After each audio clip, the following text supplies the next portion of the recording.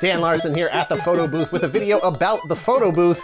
I've been using a photo booth to shoot my pictures of action figure photography for years and years and years now. And I do frequently get asked, what is the photo booth? How does it work? How do you set one up? What are the pieces to it? What does it look like?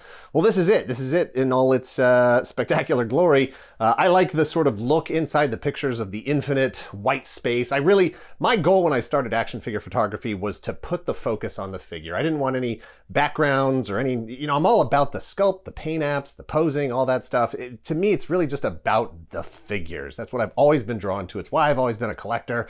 And so when I set up my photo booth, I wanted to find out how to get that kind of look where all you're seeing is the focus on the action figure. And see, it's not that complicated. The whole trick to the infinite white background space is just this curve. It's the curvature of the back here. So I'm going to break down the individual pieces here. We had another video that was about a previous photo booth, exact same fundamental properties of the booth. The lights in this one are a little different. We literally just set this one up about 2 weeks ago at our office. I have a similar booth at home for just in my own space to take pictures at home. This is the one we set up at our office. So this is a whole brand new setup. But the fundamental principles are all exactly the same here. So what kinds of pieces do you need to set up a photo booth like this? There's really only three things you need. One, you need a table. This here, you've got, this is a, I should have measured this. This is a, we've got a 48 by roughly 32 inch table surface here that we bought this off of Amazon. It's just it's an adjustable height table, one of these desks that can be either a sitting desk or a standing desk, however you want to do it. What I like about it is that it is adjustable. I have an old drawing table at home that I was able to raise up. That one comes to about here. I brought this one up a little bit higher because I am tall and I like to be able to stand when I'm working at the photo booth. In fact, I would actually like this a couple inches higher because I still find myself, I want to get down eye level with the action figures. So I still find myself, crouching down a bit or getting a stool and sitting here to do this. But it's very easy to just throw stuff in the booth and take pictures that way. That works for me. The nature of the way this is set up, it's not really adjustable on the fly. Here there's a up down to raise and lower this surface, but we're not going to change it because of the way this is taped in here. So back to one, you need some kind of table. Doesn't have to be this high, doesn't have to be this big, doesn't have to be this brand, but if you like this one, we'll throw some links down in the description below. So if you wanted to buy the exact same kind, you can. You need a flat surface, you need some kind of paper or poster board or some kind of material. This is just what did I say the dimensions of this were? This is the exact same dimension of the tabletop surface here. This is just white craft paper that can be purchased at any craft store, Michael's, Hobby Lobby, anything like that. You can probably buy it online. It's going to come in a giant tube though. It's, I don't know, it's like $8 or $10 a roll. I can usually get 3 or 4 redos of the booth out of it, because this is going to pick up scuffs. There's already, the only thing I've shot in here so far was my top 10 of 2022. And, black shoes and stuff tend to leave little scuff marks in the booth. And then sometimes, people will put drinks down and you scratch things, the surface, it picks up dirt. So I'll usually get 3 or 4 full redos of the booth out of a roll of paper. I like to keep it as clean as possible, as white as possible, but stuff happens, especially at my booth at home. The cats are in the booth laying down, there's cat hair and stuff. But for the most part, once you're taking your pictures, you're not going to be able to see all the little incidentals. Push that brightness a little bit, push that contrast a little bit with whatever phone app you're using or Photoshop or whatever. And you can get those things. Most of that stuff will just disappear. So tabletop, roll of paper. I literally, you can see, I just have it taped. It is taped directly to the wall here. Right outside of frame, it looks horrible. It's wrinkled, it's creased, it's stuck to the window here, it's peeling, but none of that matters because all you're seeing is what's in frame here.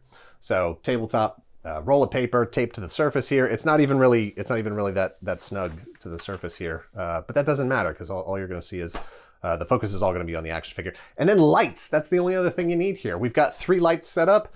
These are the exact same 3 lights. I do not know off the top of my head. I probably should have checked ahead of time.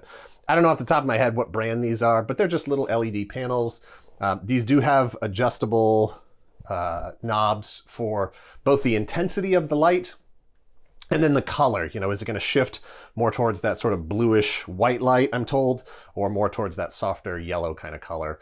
Greg set this up because he thought this was, you know, the sort of best neutral brightness sort of color to bring out the, you know, the look of the action figures in the booth itself when he's editing it on the other end. So if that works for him, that works for me. We have this top light here on this like adjustable arm attached to the ceiling. You do not have to do that. That is not necessary. These are just super cheap, you know, light stands. Again, you can get those on Amazon. And the lights themselves, I want to say these lights were, don't hold me to this, I want to say they were like $50 a piece. The arm, I don't know how much this cost. The stands are super cheap. The table, I think this was around $150, $200, but again, you don't need all this. Most light boxes that you're going to buy, anything for like eBay light box or whatever, it's going to be the same principle. You're just going to have a box, there's going to be a couple of lights, and that's it. So you could recreate this whole thing on a much smaller scale if you wanted to, or an even bigger scale. You know, like if you're doing fashion photography and you want to set this whole thing up in a giant room, that's exactly what you're going to have. Curve in the back, bunch of lights. That's the real important thing. You want to just flood this whole area with lights. And that's it. That's really all there is to the booth.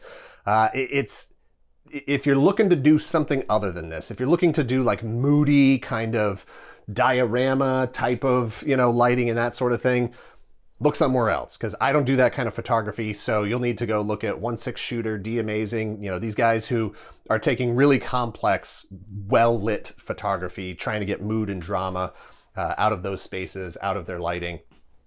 I don't do that. So, you know, don't come to me for that stuff. Go to them for that stuff. But again, you can recreate this very simply with much less expensive, much less complex materials. If you just wanted to put something together, like in the corner of your room, in the corner of your office, it wouldn't be a problem. But that's it. This is the spectacular photo booth. It's what I like. I don't have any plans to move away from this setup. It works best for me. I like the way it looks in photography. I like the way it looks in video. And that's pretty much it. You know, color of the paper doesn't matter. If you like the white, use the white. I think Robo over at Fwoosh, obviously he has his blue background. There's orange, there's yellow, there's green. You can get whatever you want. You can have a bunch of different colors on hand and, you know, switch them out for the different moods you want, or for the different sort of tone you're trying to create for your images. You can get colored filters for your lights, you can get colored lights, all that sort of things, but that's all, again, beyond what I need to do with the booth, so I don't really have any of that stuff. At home, and I'll probably get it set up here eventually as well, I've got various flashlights or a bulb over here, bulb over there, UV lights, whatever, if you do want to get some sort of effect occasionally. The problem with the white background is you're going to get anything that has a lot of white on it, or chrome, shiny parts, whatever, it is going to sort of get blown out by the white surface, especially if you do up the brightness or the contrast in an app afterward.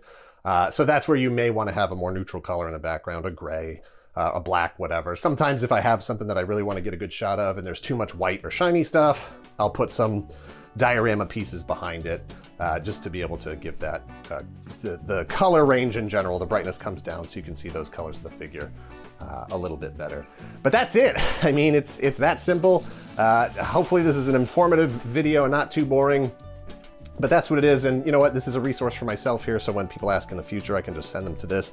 If you have any questions about how to set this up, what are these things are, please just ask me in the comments, and I will try to respond as much as possible. Like I said, we'll try to throw some links down there if you wanted to buy these pieces exactly. And that's it. Thanks for watching. Later.